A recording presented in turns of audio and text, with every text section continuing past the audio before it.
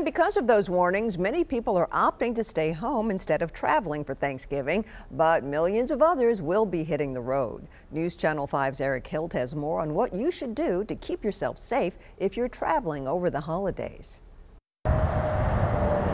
About 50 million people were planning on traveling for Thanksgiving. Just south of the Tennessee state line. It's been nice, quiet, empty. Things looked much different than you'd expect just days before Thanksgiving. Because the road is quieter, the highway is quieter, not as much traffic. And a lot of people are staying home. That's because doctors are urging people not to travel for Thanksgiving. We're not stopping anywhere except we're driving. As COVID numbers spike in Tennessee and across the country. Thanksgiving travel will look different this year. AAA spokesperson Megan Cooper says for the most part, those warnings have worked. We are expecting about a 10% drop in travel versus last year nationwide. And this is the greatest year-over-year drop that we've seen since the Great Recession in 2008. Still, millions of people are expected to travel for the holiday. We've never taken a road trip with all our kids, so this is our first time and probably our last.